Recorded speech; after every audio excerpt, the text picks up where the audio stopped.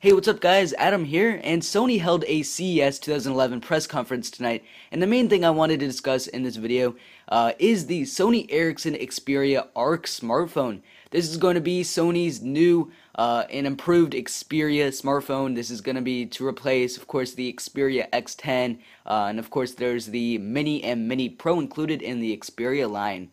Now this phone features a 4.2-inch touchscreen with a display called a reality display.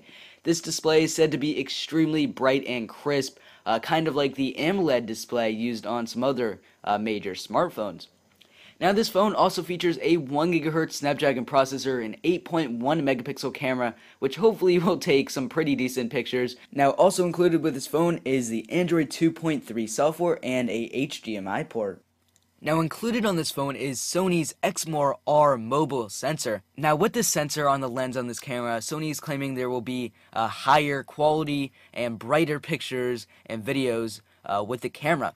Now they actually have a sample little video up on YouTube, which I'll include in the link in the description below, and you can see that there's a huge difference in low light, which I'm definitely looking forward to testing out on my own with this camera.